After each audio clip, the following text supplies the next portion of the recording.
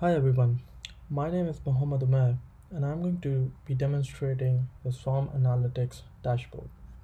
Starting off with the home page. The first page that we are going to be demonstrating is the interaction one. As you can see on load of the page, all of the interactions for a default problem gets loaded. This is basically for the sake of easiness and it's for the problem how did Arthur Allen die. Let me narrow it down.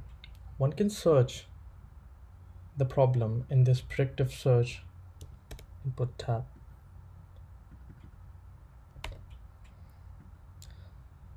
These interactions can be narrowed down to team level.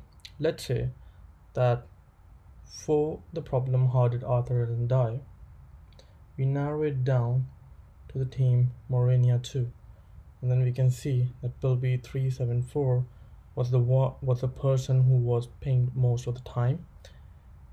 You can also notice the incoming and outgoing pings with the mark of the arrowheads.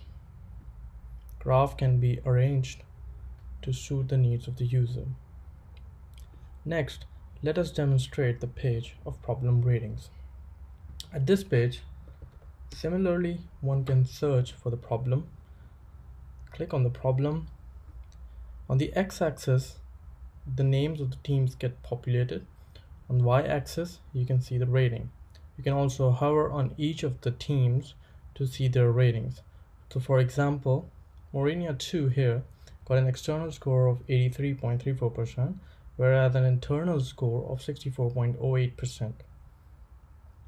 Internal score is the one that was rated by the team itself, whereas external score was rated by external professionals. You can also notice that Bogum 1 was internally rated as 90.5% and externally as 64.59%, but just quite the opposite case.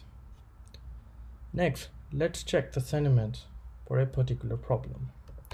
Similarly, one can search for the problem and the sentiment for that problem will get populated. On the x-axis, you can notice the dates, and the y-axis are the number of comments. So for example, you can see here that on how did Arthur Allen die, on 24th, the total number of comments were 43. One can also check the sentiments. That is, the total number of positive comments were 26, negative comments were 11, and neutral was 6. Now let's say if someone wants to compare just positive and negative sentiments. The legend can be selected or unselected to make sure only the relevant line remains. This, in fact, can also be narrowed down to team level.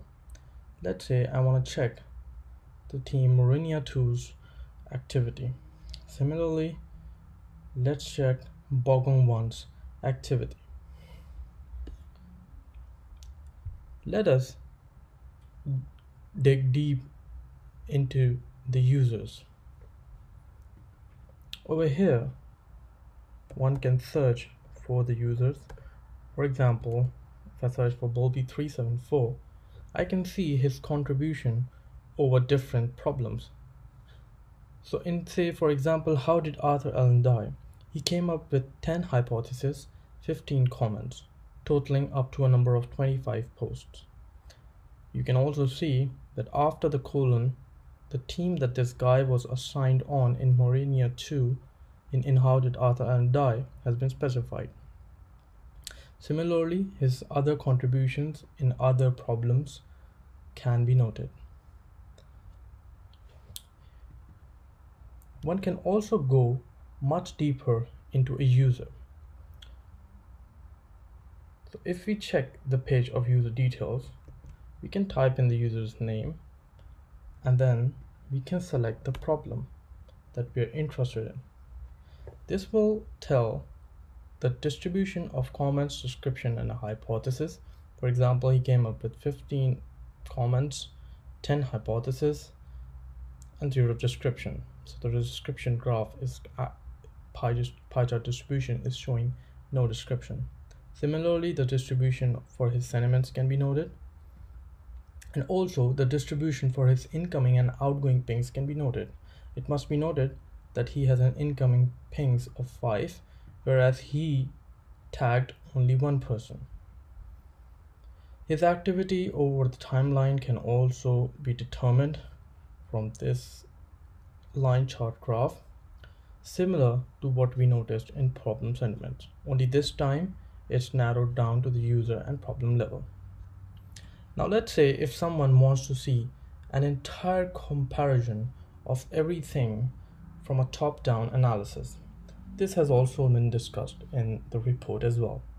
Now for the sake of easiness, the problem "How did Arthur Allen die?" has been loaded on each page. So let's say, for example, as we noticed previously as well, that Mourinho 2 was rated 83.34% externally. If we click on this team, its interaction graph gets populated in the team A, in team interaction A. If we click on another team, let's say Bogong 1, their interaction graph will be populated into the next tab. Now for problem "How did Arthur Allen die?", these two teams perform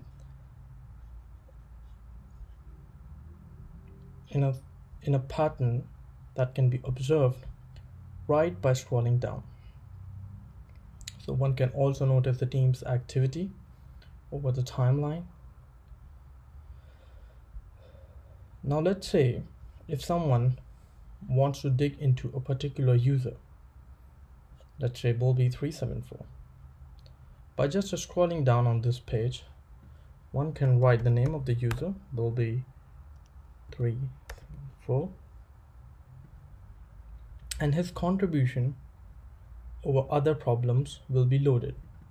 Let's say I want to compare this user's post distribution among two different problems. So I can click over here, let's say "How did Arthur Allen die?" and his comments, description, and hypothesis distribution will be populated. On the right hand side, I can, let's say, click on Kholistan problem, and his contributions in that problem will be displayed. So similarly, one can check his sentiment distribution,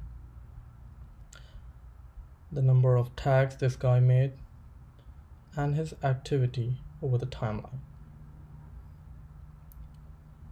It must be noticed that all of these pages are completely configurable and filterable.